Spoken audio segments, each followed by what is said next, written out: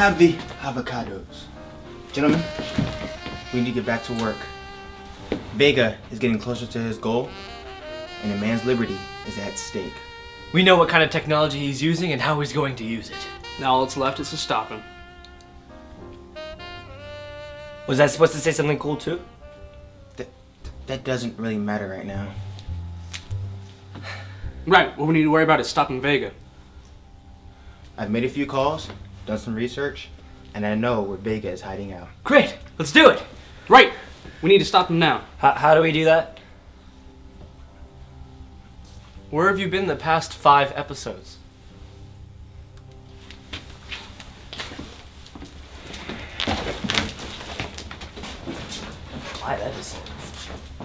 We all know what he's going to do.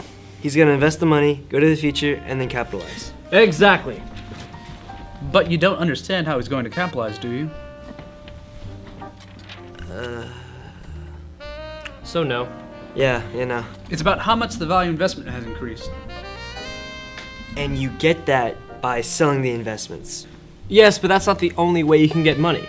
If you have your investment and it reaches a higher price, you can sell it at that price. With bonds, they have coupon rates, where the coupon is the interest payment. Now suppose you have a bond worth $1,000 with a coupon rate of 7% per year. After the first year, you receive $70. So I get it. The return is the coupon times however long the term is, right?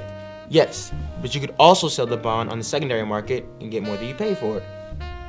But then you wouldn't get any money from the interest rate, right? Right. Going back to the $1,000 bond, if you hold on to it for 1 year and then sell it for $1,100, then your return would be $170. 70 from the coupon and 100 from the resale?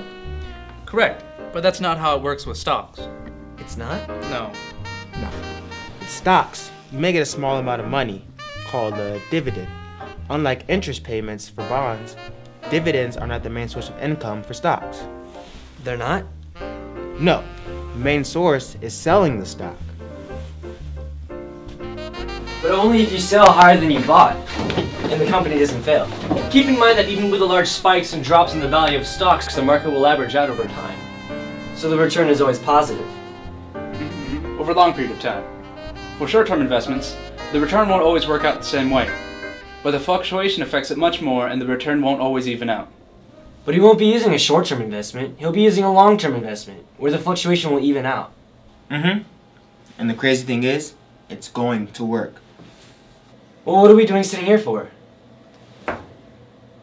We were explaining it to you.